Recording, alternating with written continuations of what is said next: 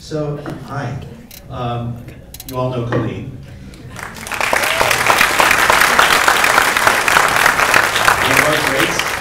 And someone who should still be acting, but he's doing other things now, Steve Coulter. Michael Pawlack, who started out as a guy I met who I thought might be able to do some matte paintings for the film, and ended up taking over the entire visual effects department, and by the end of the film, the entire editorial department, and is a miracle worker, and also plays Douglas Trumbull in the movie.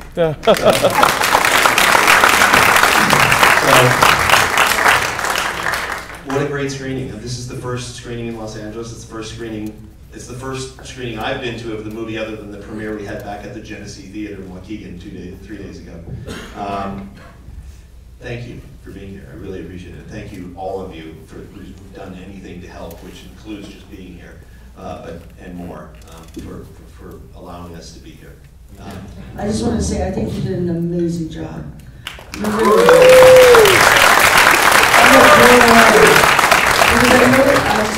know it's been a complete dream project for you, and it was very nostalgic. My friend Cynthia Sykes, who just left, was here, and we remember that period so well, and I think you really captured it brilliantly. Mostly because my hometown hasn't changed since then, so it was kind of easy, just point and shoot. Everyone really loved it, and you did such an incredible job, Patrick, really. I had a lot of help, I think I was lucky enough to get a great cast. I mean, you know, if you have a script that works at all, and you find great actors, you win. Casting is destiny. You know how we get Fred Bruce introduced us. Fred, I don't think he's here yet. Maybe he'll be here later, or we'll see him afterwards. The amazing Fred Bruce, who produced everything Francis Coppola ever did, and Sofia Coppola's films and everything, and he and Gary Kurtz. It was Fred that introduced us. No, that's not true. Actually, we met through Melinda Jason years earlier, but Fred reintroduced us on a professional level, and it was a perfect happenstance. I mean, I can tell the Carrie Fisher story. Yeah, that doesn't. Yeah. And what's crazy is because Apocalypse Now, Carrie, Star Wars, all the connection. Well, what happened originally, and it all worked out for the best for everyone, that Colleen ended up doing the role. Originally, Fred said, Carrie Fisher, let me get Carrie to read this. And Carrie read it, and she called me in the middle of the night. Well, actually, she didn't call me. She online texted me, and there was a secret society we belonged to that I can't speak about that she got in touch with me through. And so we had this kind of text thing going back and forth, and she was very excited about the script, and she said, I have to do this, I have to speak these words, I love this movie, I really want to do this. And finally, when she goes, you gotta call me tomorrow. So I dialed the phone, and this guy answers the phone, hello! And I'm like, hi, I'm calling for Carrie. This is Carrie. And I'm like, okay, yeah, no, I'm looking for Carrie Fisher. It's Carrie, I'm telling you. And I'm like, no, that's very funny. I'm just tell her, Patrick. I'm telling you, it's Carrie. It's the cigarettes. and she was so. I mean, she was the funniest.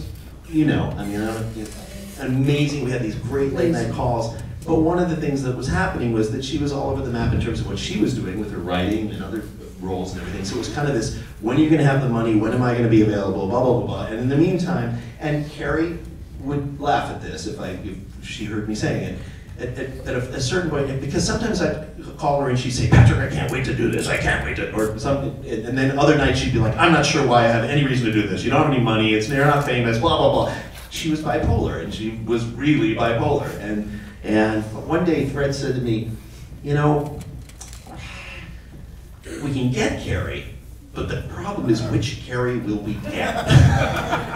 And Carrie even said that to me at one point. And so it just kind of meandered away, and then she got involved in some other project, and she wasn't really available on the dates, and we wanted someone great. And so Fred said, well, you know, what about Colleen? And I said, yeah. And it was awesome, and it just like hit me, because one of the things about the Carrie thing was I found myself rewriting the script with like little in Star Wars jokes around her. Like there was a moment in the kitchen where I had her, the phone was ringing while she was trying to have the conversation with Pat, and she was carrying a plate of Danishes, and she was putting one on the plate when she went to answer the phone and put it up to her head like this, you know, so it had the Danish on the side of her head, and she looked like Princess Leia, and it was like, wait a minute. If I go down that road and it becomes a joke, then that character is diminished. And she found that Mark Hamill was going to do a cameo at one point in the film. And he said, I'll do it, I'm happy to do it, but ask yourself if that helps you or hurts you. Because we are not fanboys. This is a completely different kind of movie. And you brought truth to this. You really, my mom was really thrilled with how you played. That makes me very happy. Yeah, she was very, very thrilled with that. So anyway, I've talked enough. It was a great I should open this up now quickly before you all go to sleep to any questions anyone has for any of these folks here. Or me. Anybody? Anything? Yes? Hey, Pat. Lisa. So, one thing I wanted to say, well, it was great, I loved it, I've known about this movie forever, Right. and remember being at your house in Wadsworth, and I love the locations, like that J.C. Penney, you know, it's so captured the 70s, and that was incredible. And that wasn't even there. Mike put that in. Oh, really? Yeah, that's a photograph of an old J.C. Penney. I couldn't believe it. I thought, where was that? But then I thought maybe it was in that small town. And I love seeing Cody and Merrick, and that was really sweet. Well, yeah, my daughter Merrick, who's now 21, just as a couple weeks ago, actually plays me as the 8-year-old me in the theater watching 2001: A Space Odyssey. We cut off her beautiful long hair, dyed it blonde, put her in boy clothes, and because she looked so similar to me at that age facially, that we were able to use those old Super 8 movies and photographs from the time and mix and match, and she seemed to look just like that character, so it really helped us in that way. I think she's forgiven me now. But anyway. Beautiful. Oh, I'm sorry. She looked gorgeous. Yeah, well, yeah. I mean, she was cute. She was cuter than I was at that age. But So what I wanted to ask you Yeah. was, I mean, this being the anniversary, and there's so much buzz about Star Wars going on. What's next for 5/25/77? that's up to you guys. Tell your friends. However many great reviews we get, however much buzz gets out of not only this, but we opened today in 32 screens across the country. Now, does anyone know the significance? Yes. Yeah, it was the same amount of theaters that Star Wars was in. Yes. So, you know, maybe it will all just turn out exactly the same. It was coincidental. We didn't plan it that way. But I did say at one point to the film booker, if you get to 32 screens, there's a bonus. And he said, why? I said, I'm not telling you. So, but he got there just before we opened. But to answer the question about what goes on with 5/25/77 from here, I'd say production is just kicking in. Yeah. This was sort of a demo reel, and well, actually, you know, our partners, Filmio, are primarily they're going to be financing all kinds of things, but they're also in many ways a digital distribution platform, and we're sort of their premier project to come out on that platform. And over the next 30 to 90 days, we will be doing a special edition of this film, which includes heretofore unseen footage and all kinds of things that we just, a year ago today, I made an announcement to my friends, my family, and to the fans of the film that exist out in the world that this movie would come out on this day. And I had no idea how I was going to achieve that, because we still weren't finished, we weren't close to being finished. And thankfully, you know, Peter Bowers, one of our producers, and was friendly with, or getting to be friendly with the folks from Filmio. We all got together, we started discussing it. They liked the movie, I liked them, we liked their platform, and suddenly I had a way to get here. But by the time we got it all figured out and on the road and ready to go, we really didn't have enough time to do it quite the way I wanted it. But this is and all directors say this. I mean, I know George, when Star Wars was put in theaters, he was frantic at what wasn't done. So I'm sitting, while you're seemingly really enjoying the film, I'm sitting here in my chair just going, okay, oh, not that shot, oh no, oh geez, you know. And so with the digital version, we're going to be able to do a lot of cleanup, and I don't mean special edition style where we're like going to, you know, flog it to death with effects, but just there's some plot material that's still on the floor that when it comes back in will be really fun. And in a digital environment, when you're watching it at home, you can watch something a little longer if you choose. You'll have both versions available. So we've got a little bit of work ahead of us. Again, sorry. Oh, good. Oh, good. Perfect. After a short vacation. Yes. Yeah. Did you have to deal with the Kubrick estate to get the one quick shot from 2001? We did. Oh, and interestingly enough, that was the easy part. And Lisa knows what I'm talking about. The Kubrick estate, Jan Harlan, who is Christian Kubrick's brother and is kind of the executor of what happens with the film division of the Kubrick family, watched the film because Gary Kurtz, who's one of our producers, is very close with Jan, and he had talked to both Jan and the family about it years ago, and they said, look, this sounds great. We're predisposed to saying yes, we'd just like to see the final scene that the clip is in. And so we showed it to them, and they were like, wonderful, we love it, go ahead. Now go contact, you know, this lady at Warner Brothers who's the gatekeeper, you know, for Warner Brothers. And that's where things got interesting. You know, she was very protective of, and rightly so. I mean, we're really fortunate to have had even a smidgen of Stanley Kubrick's masterpiece at the beginning of our film. We used to have a whole lot more in there, but when they said it would be 12,000 a clip, you know, for each cut to a moment from the thing, we had to pick one, so the monolith, which was thematically correct. It used to be, we had the Star Child cut in before, but that was a no-no. The family was fine with it, but Warner was like, nobody gets a clip of the Star Child. You can't show it, it can't be done. It was like, oh, you're killing me! You know, but you didn't know it, so you didn't miss it. So,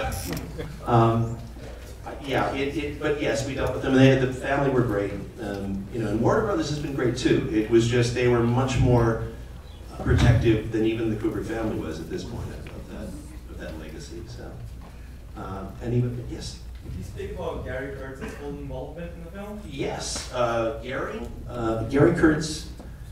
A long time. I have a friend out in the audience, Mike Petzold. Where's Mike? Is he still here? Hey, you stayed. Yay, thank you. Right around the time that Mike and I were sort of partnering up on a bunch of stuff at Universal and Warner Brothers and stuff, Gary Kurtz sort of came into our lives and my life. We were introduced by a man named Ed Elbert, another producer. And Gary and I hit it off famously. You know, I keep my Star Wars fandom very hidden, believe it or not. Even though I spent 13 years making a film about it, I don't own action figures. I don't have, you know, a boy cave filled with models and posters or anything like that. That's not really my thing. But I had been pitching a story called Goodbye Yellow Brick Road, and Mike had been involved in helping me figure that out. It was basically an American Graffiti for my generation, for the 70s. And I had pitched it to Gary, and he said, yeah, it's a bunch of really wonderful little vignettes and events, but what's the hook? What's the through line? And I was like, oh, I'm losing him. I'm gonna lose Gary Kurtz. So I finally went, well, can I tell you a little story about Star Wars? And he rolled his eyes, because like, he wants to hear another thing about Star Wars. And then I told him this. And by the time it was over, he said, well, that's your movie. So whatever the events are that you glom onto it, you can pick and choose. They're like, you know, different chips of paint to color the corners of this movie with, but that's your through line. And I said, really? And he goes, I'll make that movie. So that's how it happened. So, yeah. Yes?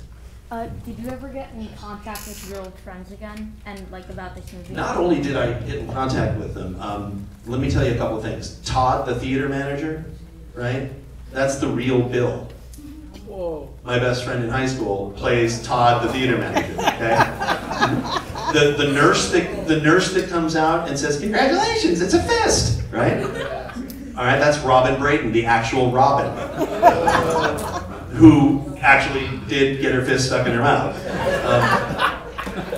Who else? Well, and Don Allen is here. Where's Don? In the back. That's the guy who deconstructed me on the bench. That's the guy who is now the corporate psychologist for Home Depot, right? Is that right? I'm not kidding.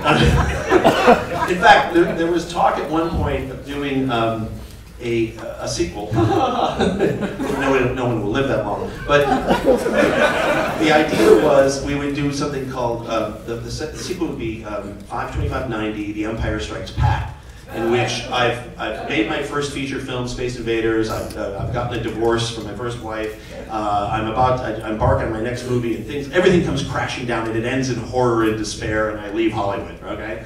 Which is kind of Empire Strikes Back like. And then the third movie was going to be Return of the Alumni, in which all my friends come back and make this movie. So, but we're not doing that. Well, yes, Harry.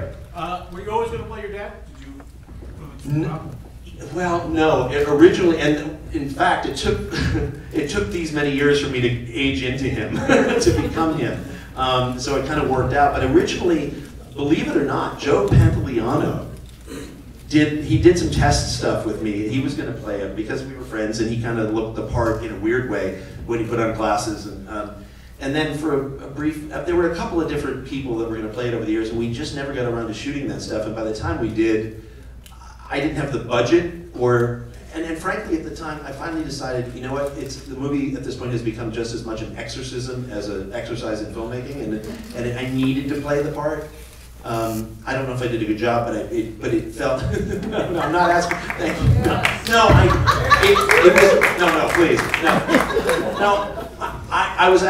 It's hard for me to watch it, but I also knew that with for example, the young lady who plays young Janet in the beginning of the movie, Jenny Hopkins, who's kind of remarkably, like, you guys are like, it's really interesting, yeah, and to get her and the kids to go to the places I needed them to go, I needed to be as scary as my dad, and I guess I didn't trust anyone else to be that scary.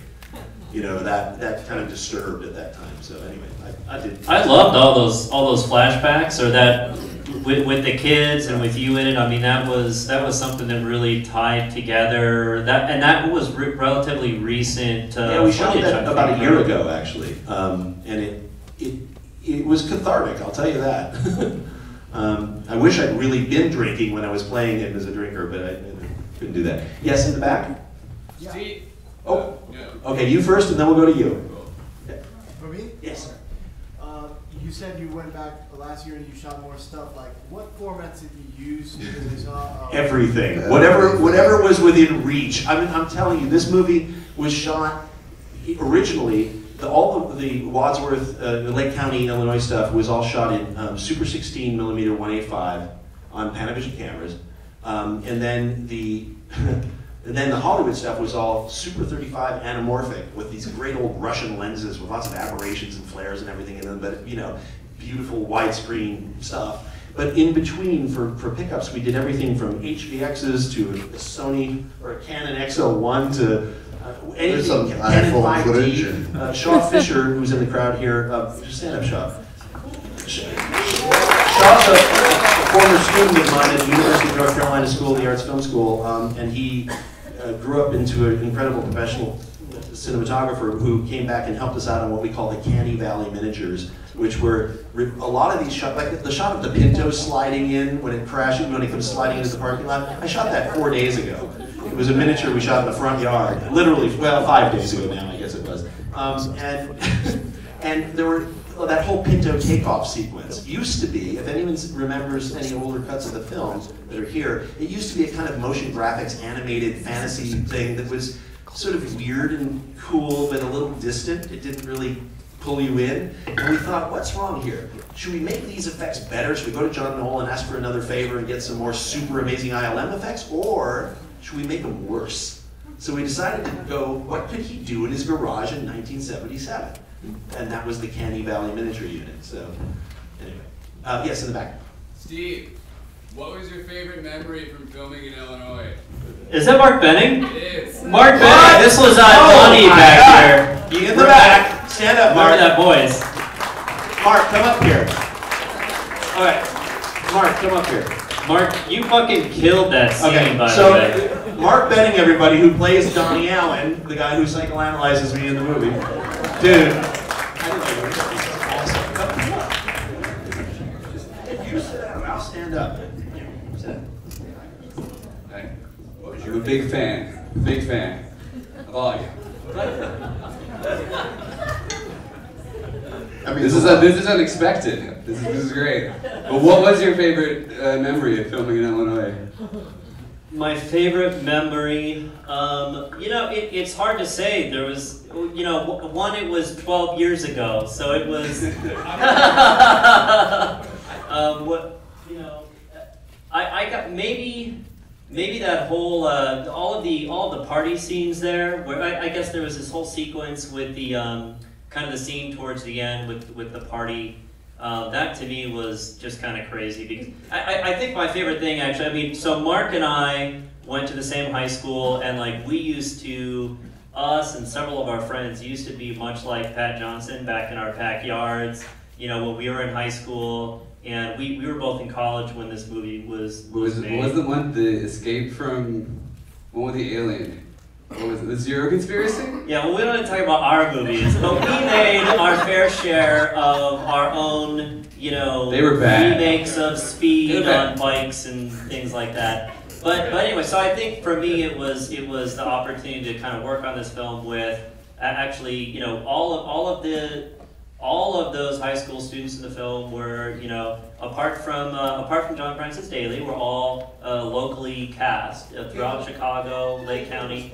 But yeah, I mean, Caitlin, who was the Trekkie, and Gwen, who plays Pat's sister in the film, and Mark and myself. Nick Harden, Michelle. Yeah, so there's a whole bunch of folks who we all did theater with, kind of made our own movies with and stuff in our backyard, and now here we all got this opportunity to kind of work on this, bigger budget independent film, to me that was just a trip. I mean, that when we weren't doing our thing, rehearsing a scene or something, I was always kind of back with the crew, asking questions and kind of learning, how they're doing these things. So I don't know. In a way, I had my fair share of moments like Pat when he went to Hollywood, and like, what the hell is going on here? And I don't even have any understanding what they're talking about, but just kind of sitting there in awe. So I think just that experience really was I remember being really cool for me. So how about you, Mark? I remember there was like during the shoot where there was the party scene, late at night, it was like a night shoot, and in of itself there was like an area set up back on the side that all the PAs would wrangle the actors into, and John was in the back watching Arrested Development because he's got the DVDs and he was crazy about it. But it was great to me because my family didn't believe that I was shooting a movie still, so I remember driving back, getting back at like 2 or 3 o'clock in the morning, and my dad was like, "Where were you?" We were shooting a movie, 5/25/77. He was like, "Why is it ending now?" And I'm like, "I don't know. I guess that's just how it works." But I just remember those party scenes, and then the auditioning process was a trip. But it was really fun. I remember. Yes. What did your old friends think of the movie? Donnie, what do you think? Oh, man. He's embarrassed. I asked the question, man. A bunch, we just, at the premiere in Waukegan just a couple days ago, Robin was there, and Dawn Ferry, who's a character in the movie briefly, Blinky, you miss her at the drive-in, she's the girl Bill's kind of hanging out with at the drive-in. She grew up to be a legit production designer who came back and production designed this film. Use the mic. Oh, sorry. Say what? Noreen's here too. There's Noreen DeYoung. Oh well, Noreen no longer DeYoung, but Noreen DeYoung, an old friend. And it's been kind of phenomenal. I mean, we've had a really amazing response. I mean, everybody in this movie, except for a couple of the bad guys, is a real human being that lives and breathes and walks around and is still here. And so far, I've gotten good reviews from everybody about their portrayal. Donnie, you come off pretty cool. Yeah, thank you. Partially him, partially me, but mostly you. Who else? Yes. What went into recreating the Star Wars effects shop? Okay, that's a really cool story. So that was part of our second shoot that took place in 2006. We had not gotten enough money to finish the movie in 2004, so we sort of laid dormant for a year and a half, and then finally found some more funding and went to shoot the whole Hollywood sequence. And the future general Lucas, or Douglas Trumbull scene and the ILM scene were done in an old abandoned toy store near an abandoned mall named Lakehurst in Waukegan, Illinois. And we brought in all the material, the people, and we had a production designer who was not Don Ferry, who was there, who was not hired by me, but hired by the line producer, who knew nothing about this stuff and was so intimidated, either intimidated or bored, I'm not sure, by the process of creating the new ILM, that she just kind of avoided it until about a day before we were supposed to shoot it. And I came to the set and I'm like, well, the non-set, the empty warehouse. I'm like, where's ILM? And she's like, I don't know. I don't feel how to make it. That's not very interesting. You know, I'm like, but it's necessary. You know. Meanwhile, there's a guy named Rick Inklesby from Buffalo, New York, who had built a Star Destroyer model so beautiful and realistic that Lucasfilm would often take it on tour around the country and claim it was the actual one from the movie. Right? We'd found out about it, and as reaching out to lots of model makers to try to find models for that scene, we had met Rick, and he had said, yeah, I'll bring my model out, I'll drive it out from Buffalo, New York, and babysit it and put it in your movie. And I was like, this is amazing. So Rick comes out with his beautiful model, he sets it up in this empty space where there's supposed to be an ILM, and there's nothing there, and he sits there for a few days watching us shoot the other stuff with Steven Spielberg and Doug Trumbull. Meanwhile, nobody's building ILM, and finally I just had it. And I say to the producer, we got to do something. And she goes, well, Marie doesn't know what to do. She's feeling like it's not really her thing. And I'm like, it doesn't matter if it's her thing. We need it. So I finally went up to Rick one day and I just walked. I said, Rick. And he goes, yeah. And I said, if I gave you this entire crew and all the materials in that back room and 24 hours, can you build ILM? And he goes, yeah, sure. And I field promoted him to production designer of that scene. And he went in 24 hours, he built ILM from scratch. Now, you'll notice in that scene, there's dolly track everywhere in the shot because we're dolly. It's one single shot, right? And we left the dolly track in because there was dolly track everywhere at ILM anyway. Why not just see it, right? It's kind of a meta fun thing. But like, for example, the Millennium Falcon wasn't there. John Knoll at ILM, my best man at my wedding and vice versa, who I've known since I was a model maker back in the 80s, he said, don't worry, I got the Millennium Falcon. I've got it up here at ILM. I'll put it in for you, right? The Death Star surface at the beginning wasn't there. There was just 3 ping pong balls, to register it, and he dropped that in for us. The cloud tank, the Douglas Trumbull cloud tank, that wasn't there. He put that in. And like when you're going through at ILM at one point and you see the Death Star on the blue screen stage, that's just a photo cutout of the Death Star, just matched, and we matched the lighting that was on the photo cutout, and you can't tell, But it was all just tricks, all just illusion, Yes. How many stories in this film were real, including the part where John Dykstra smashes that X-Wing with that gas? Absolutely. Let me put it this way. Like I said at the beginning, most of this is true, the rest is even truer, right? The true stuff is the weird, incredible, insane, unbelievable stuff.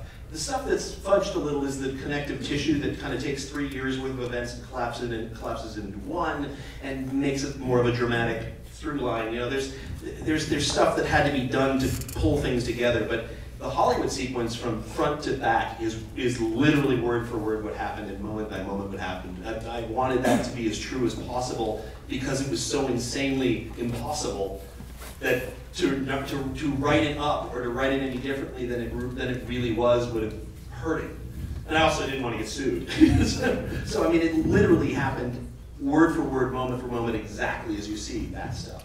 And a lot of the dialogue sequences, I will say that the villain in the piece is actually a conglomeration of people, right? He's not a single, he's an amalgam of several villains in my life at that time. But, and so we got, we didn't have to name one person. But almost everything in it happened, not necessarily in that order, and not always the exact same people that are portrayed. There's some fudging there, but mostly it's true. Yes? Was Tony a real person, and did you actually have a fight with him that ended in you quoting 2001? That's a little meta. No, Tony is a conglomeration as well of about 2 or 3 characters, and I did have a confrontation with him, but it wasn't quite as spectacular as that one. I took some license there. Yeah, no question. Yeah. Hi, yes? What's going on with Hearts of Darkness? Aha! Wow. Hi, Stephanie. Hearts of Darkness, she's referring to, in 2012, my, at the time, girlfriend and a bunch of my compatriots in this movie jumped in the Ford Pinto and a giant RV called Large Marge with a bunch of GoPro cameras and some chase cars. And we set out from Wadsworth, Illinois, population 750, for all points west to try to sort of test screen the movie and promote it on this kind of wild cross-country tour called the Hearts of Darkness Tour. And as we went across the country, we would, like we'd stop at Devil's Tower, Wyoming, and we'd build a hand-strung screen 40 feet across at the base of Devil's Tower, and we showed the movie there, and for the KOA campground people. And we showed it at the Alamo Draft House in Austin, and we'd find fun, cool locations. And then we'd get stranded for a month at a campground in Kansas, out of money, and it was this crazy adventure.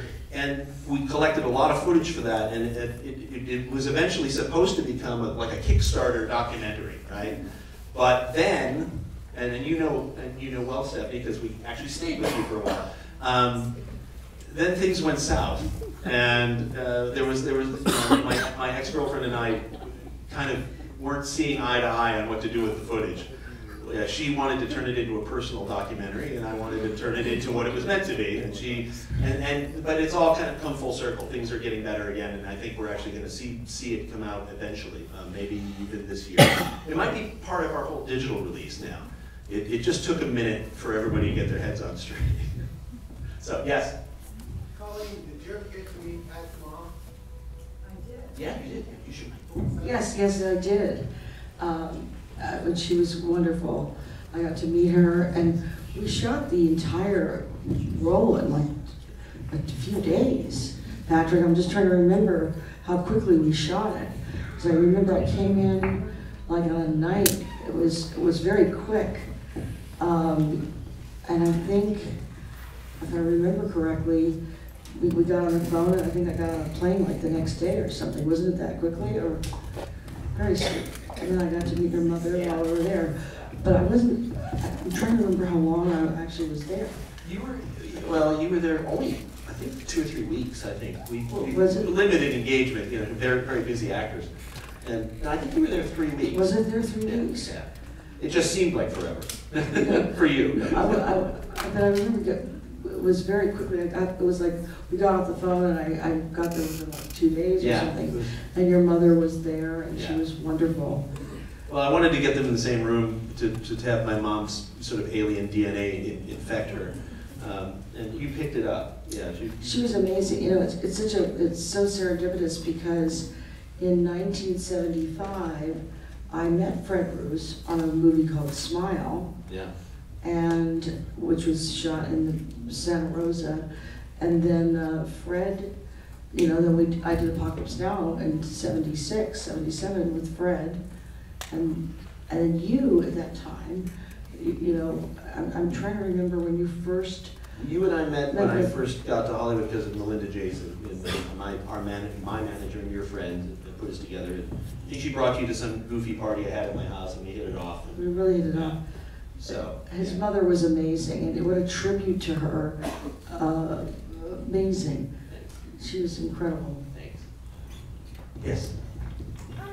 So I still don't understand the part where Pat's mom was looking through the 2001 Odyssey book, and she found out Erb's phone number. Like, how did she do that? Well, what happened was, and in that sequence, she basically was looking through these old, I had magazines under my bed, like all healthy young American males, American cinematographer magazines, right? So, and she found these, and she literally thought, wait a minute, she's leafing through this magazine, she's seeing all these famous people that I want to meet. She's like, well, whoever wrote this magazine clearly knows these people, why don't I just call him? So she flips to the front of the magazine, finds the name of the editor, and in those days, they actually put like a phone number you could call in the front of the magazine, like to call the editor. Now you forget it, you're never going to get to them, But and she literally just cold called him. She just, and her to his dying day, would tell the tale with tears of laughter. He would tell how he was utterly beguiled and seduced by this woman over the phone.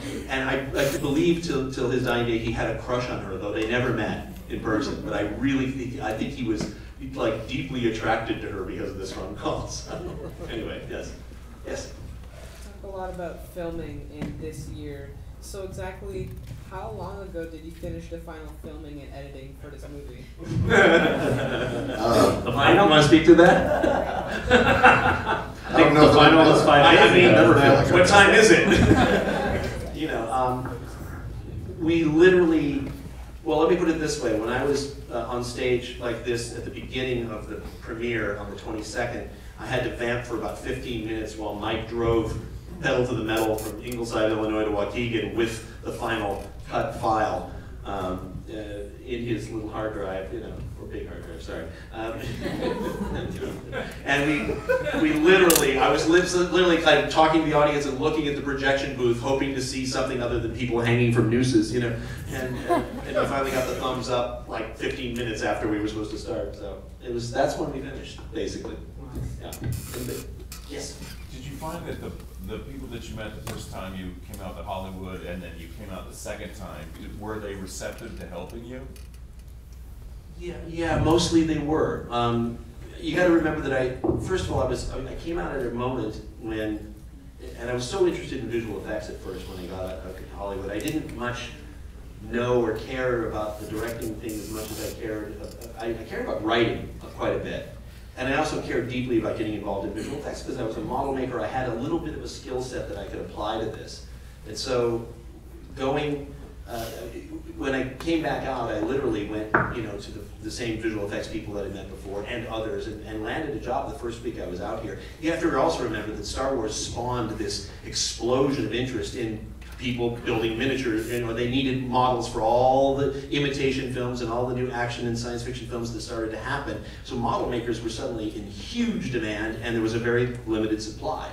So I got a job the first week I was there. It was mostly a job using my Ford Pinto to drive, you know, like a bat out of hell all over LA, picking up model parts or paint supplies, or bandsaw blades. But they would occasionally let me actually build a model when I wasn't doing that, and that's how I got in. Yeah. But did you like go back to Spielberg or Lucas and say, "Hey, I'm back, hire me"? Not to those guys specifically. Well, I did go back to Doug Trumbull, and I did start working for him within a short time at his show-scan company at the time, doing everything from storyboards to writing little scripts for some of the short show-scan films.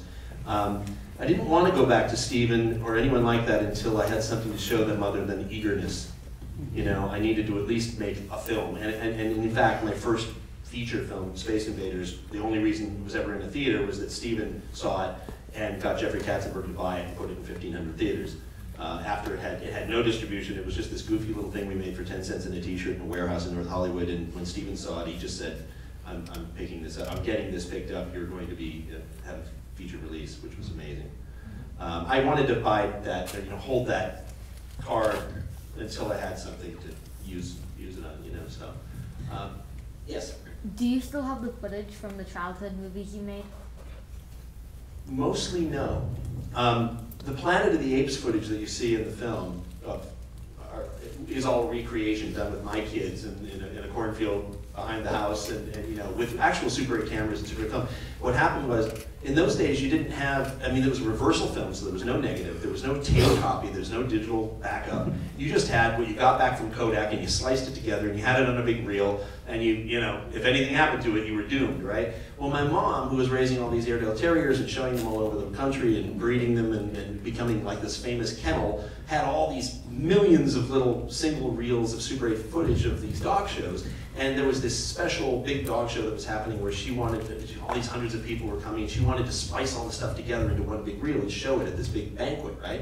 So she said, Patrick, can you do that? And I said, yeah, I've only got one big reel though, my movie's on it. And I said, but I'll do it for you. So I unspooled the movie into a big hefty bag, you know, a nice clean plastic trash bag, right? And put it in my closet and, you know, sliced her movie together, handed it to her, went to school, came back from school, went to get my hefty bag out, and there's no hefty bag. And my room's really clean. And I was like, the cleaning lady came. And so we called her and I said, did you find a hefty bag in my closet? And she goes, oh yeah, I was glad to find it because I thought we were out. And you know, there it was, and I just used that to clean the room, and yeah, and luckily the garbage man came today. So somewhere in some landfill, Illinois, lies my Requiem for the Planet of the Apes film. So I had to recreate it. So, yes? What is this time span of this movie? Of this film? Yeah. Well, the story that's told here takes place from September of 76 through May 25th of 77. But when did you start shooting? Oh, for us, it started in the late Pliocene era. We started shooting. I started writing it in 1999. Got it financed in 2003. Started shooting in 2004. Got 75% of it finished, and then went into hibernation until 2006. Shot then did another shoot almost a year later, I think, and then in LA, and then did tons of little pickup shoots ever since, just to change things and add things. And the great thing was, as my investors, we didn't pre-sell this at all. We didn't have foreign sales. We had no deadline other than our investors wanting to eventually see their money back. But they were all like, listen, just do it and make it good. We'd rather you took a long time and it was good than you rush it out because you feel like there's somebody breathing down your neck. And that was really amazing. Super. I mean, the movie, had we come out when we originally intended to, I don't think we would have had nearly as good a film, and I think we would have been destroyed by the fact that after the prequels, Star Wars was kind of literally, we had buyers saying, Star Wars is over. And I already knew, and I knew at the time some of the plans for what was coming down the pike from Lucasfilm, and I couldn't use that to save my film because I would have been excommunicated from my relationship with Lucasfilm. So I was like, oh my God, if only I could tell you what's coming, so. Yes. This is for you and Mike. How was it kind of looking back to your roots and shooting the practical effects and using more compositing techniques that are a little more backwards looking versus visual effects now? That's a good question because it's really evolved over time. For a period of time, we didn't have that idea of sort of making them retro or puppets or whatever it is, sock puppet notwithstanding. But yeah, I actually remember it was a St. Patrick's Day, probably, I'm serendipitous, I guess, St. Patrick's Day, about 2 or 3 years ago. And I remember talking to you on the phone and said, like, if we can't get in and out of stuff, or if we've got these effect sequences that we can't do, why don't we just use puppets, cutouts, whatever it took, whatever looked the most junky, but let's make them look junky. And I remember also another time, we've debated over time whether the matte paintings in the film or any of the effects would only go as so far as what could be done in 1977. So maybe you'd see hard matte lines around characters and things that would look photochemically composited instead of digitally perfect. But we kind of, so that's probably a little jarring, and people won't know. For us, it came down to, again, it wasn't just a matter of cost and availability. It was really an aesthetic choice because we would screen the film for people, and we would have these lovely screenings, and at the end I would make all these apologies for these sort of rough-hewn, Mac-based, digital effects, and I'd say, we're going to make those better, and the audience would go, no, don't make them better. They're charming that way, but they weren't charming enough for us. So we said, let's just press them down, let's push them back into the dirt. And I knew we were okay when I asked Sandy Coulter, who's this terrific makeup effects guy. You may have heard of him. He's a kind of a famous, rubber and servos, monster maker, right? And he said, do you need any help on this? And I said, you know what I need? I need a John Francis Daly G.I. Joe astronaut. And he's like, done. And so he sculpted that little John Francis Daly G.I. Joe that's in the spaceship Pinto. And when we saw that, when we first tested it, when Sean and I first put it in front of the camera, we were like, oh man, this is so charming. This is so cool. And we shot the hell. I mean, there's so much more footage of this, doing lots of different things, and maybe there'll be more of it in the digital release. Who else? Anybody? Hi, hello. I have a two-part question. First one is, what was your favorite scene to shoot in the entire movie? Like, whether it was an emotional challenge, physically for the crew, or mentally. And then my other question was, what was your favorite thing to shoot in Winston-Salem, North Carolina? So the first one was, what was my favorite thing to shoot? Yeah, what was your favorite thing to shoot? Like, in the entire movie? The trumbull sequence, right? Well, yeah, anything, whenever Mike came on set, it was like, Heaven's Part, Choirs of Angels. Honestly, I have to say, when the friends were together, the young friends were together, Bill and Donnie, I really liked doing the hospital scene quite a bit, the little confessional on the bench, even though it's kind of a static scene, it's got a lot of emotional, potential. In terms of, party scenes and things like that, they're very difficult. There's a lot of herding to be done. These guys, the younger cast, I loved working with Colleen, I loved working with the other adults, but watching these young people who all knew each other basically, except for John Francis Daley, watching them kind of integrate their actual lives and their experiences into their performances was really really fun, really interesting to watch, both on and off set actually. Well, and all the crew was kind of teaching us the 70s as well. Yeah. So I think you all enjoyed that aspect of it as well. Of like, you don't know what this is. Let me tell you about. We never stopped about living these it. Earth shoes. And, Yeah, we never stopped living it. I mean, but the funny thing was, it really didn't take much to make Lake County, Illinois look like the 70s. Occasionally you'd had to remove, some modern cell tower thing or some kind of a, just keep the modern cars out of the way. And even that, there were so many classic cars in that area. It's like the Sargasso Sea of classic cars Lake County is. But yeah, who else? Yes. I was going to ask you what it's like to edit for 12 years, but it's great. How did having all that time affect? Did you change things over the 12 years? So many ideas that would come to you. Oh, well, listen, here's one of the things that anybody who got involved late in the game on this film, there are such a disadvantage of it, because they all come in with ideas, and they come in with ideas that are really good, and believe me, we've done them. There's probably not an angle of attack that you could take on this material that has not been taken in that many years. There was a period of time that we didn't really even control the film, where the William Morris Agency had sort of control over it, and they were demanding all these changes and cuts. Like they said, you don't need that hospital thing. What, that soliloquy, one more, blah, blah, blah. It was like, it was the heart of the film. It was the turning point in his, right. So it honestly, at a certain point, when it was put down for a year or two at a time, and I didn't work on it at all, that was the best possible thing that could happen. Because at least I could come back to it going, oh yeah, I'm seeing this with somewhat fresh eyes, and I don't necessarily like that anymore. I don't, now I see from a distance what I was formerly in the weeds with, and that was a very helpful thing. And I grew maybe a little as a filmmaker and as an editor,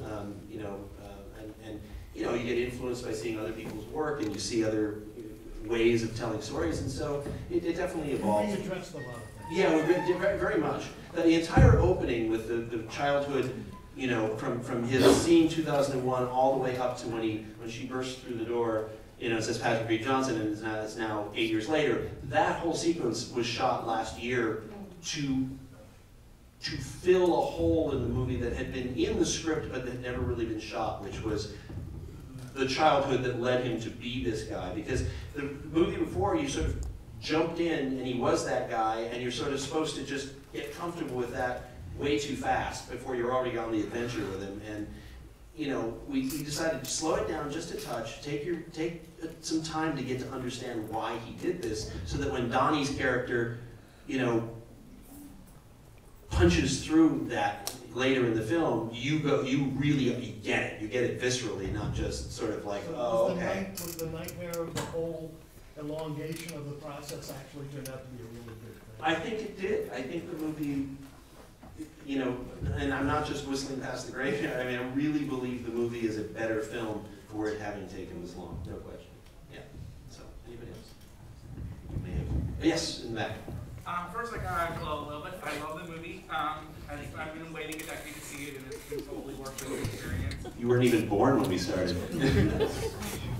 Well, my major question, because I don't know if anyone was even noticing during the credits were rolling.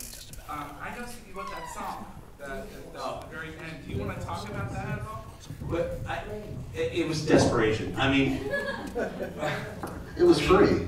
Yeah, it was free too. Yeah, I don't get anything for that. I may never, but I had been monkeying around with a goofy little song for a long time. I'll tell you a scary story.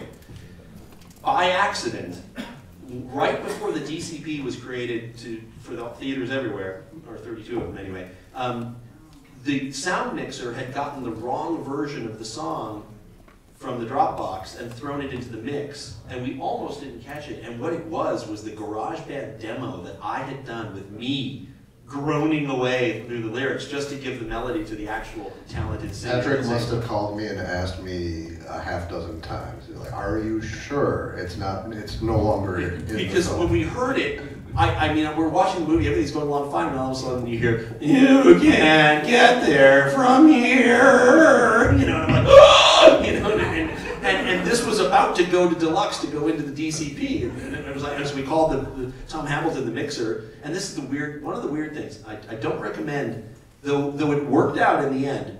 You know, Mike was in Illinois, I was in North Carolina, our sound designer was in Minnesota. Deluxe and other people that we were working with were in LA. And we're doing it all through the magic of technology. And the problem was, if you're not in the same room and you can't walk up to each other's workstations and sit down and watch that timeline together, you're very likely to have errors like having Pat Johnson's horrible version of a song in your final mix. So it was scary. Yes? I just wanted to say I really enjoyed Colleen's version of Hooray for Hollywood. Yeah.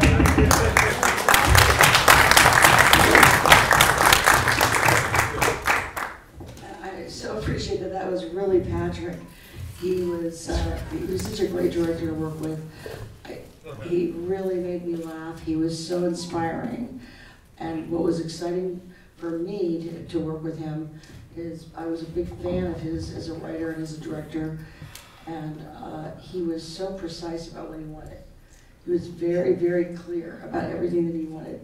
And I think what's exciting about the movie is he really, really, having worked a lot in that period of, the 70s, he really captured it so well. I mean, just the way it looks. You see a lot of movies today that are period or take place in that time, and it doesn't have the texture, the feel, and I was really blown away. Well, it was fun because Colleen was brave enough to do stuff like dance around in the kitchen. And by the way, a weird thing that we were able to do was all of the locations that we used are the actual locations where the events took place. I mean, that living room where I lose my virginity is the actual living room where I lost my virginity. I mean, it's like we literally went to all the places where these things happened, which doesn't mean much to outside observers, except for the fact that for the actors and for me especially, I was able to, I don't know, somehow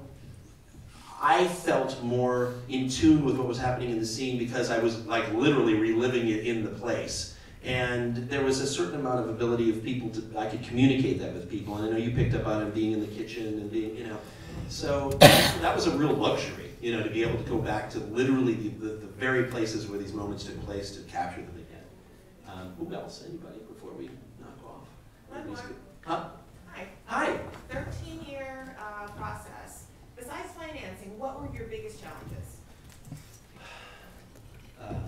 Continuing.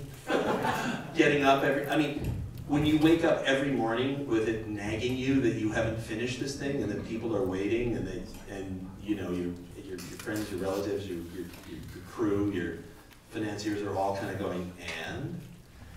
Literally every day. But it was also one of those things where the longer it went, the more it was impossible to give up. So I think that's really what the hardest thing was. Finding money, it's hard, and I've got people here who stepped in to save me, and back there and all over the place who were there in my darkest hours. But you can find that. If you have friends and if you have people who believe in you, you'll find the resources. The physical resources and the monetary resources are in some ways, I shouldn't say the easiest thing to find. They're very valuable and they're very important. But finding the resource of saying, I'm going to put one foot in front of the other and keep doing this until it's done was the hard part. There were times when I didn't want to give up, but I thought, I don't know how I continued. I don't know what to do. So that was the hard. It was the psychology of how do you keep going when you're the only person pulling the train anymore. But luckily, there was some people who believed and kept with me. That one, and Kathleen Barton's back there, and some of my friends, my dear friends out here, who helped a lot. Ahrya and Susan. Susie. Susan. I call you Susan. So, really shows John your Lau, perseverance. and where's John Lau? Got John Lau, my dear friend and writing partner of nearly 40 years, and one of the greatest producing partners in the history of the world. And Shaw Fisher, who stuck with me through the Canny Valley Effects, where it was just he and I and a production designer and some cameras in a rainy warehouse shooting all this crazy stuff. Perseverance is just amazing. Was that? Your perseverance. I got a call from Patrick a week ago. It's just stubbornness. And he said, "Oh, the movie." I said, "The movie?" I said, "It's coming out." I said, "It still exists?" I said, "Patrick." He said, "Yes, next week." I said, I can't believe it. I'll tell you, here's one example of how going on and pushing forward no matter what happens is important, and you should anybody who's making films or doing anything needs to remember this. There was a moment where the original line producer on the film, Lee Jones, a very talented Chicago line producer who had worked diligently on the film for, nearly a decade, she finally just said, I don't want to get bills anymore. I don't want to deal with anything. I'm kind of turning this over to you. Here are the boxes. Have a nice life. Well, in the meantime, she had stored all of our negative at a document storage facility, not a negative storage facility. A negative storage facility would never have done what the document storage facility did, which was the following. When they didn't get paid for 90 days, and they kept sending bills to her and she kept ignoring them, I finally called one day and said, I haven't paid a bill from, I haven't seen something come across, I'm gonna call them. And I called them and I said, I just wanted to make sure we're clear and our account was good, and they're like, hold on, I have to put you on hold. And then the owner of the company gets out and goes, hi, yeah, we tried reaching your producer for like 90 days and she didn't answer, so we did our usual thing. We took the boxes, I don't know what was in them, but that's what we do, we burn them. All of our negative, vaporware. Wow. Now, luckily by then, all of it had been scanned digitally and turned into the files that we used to finish the film.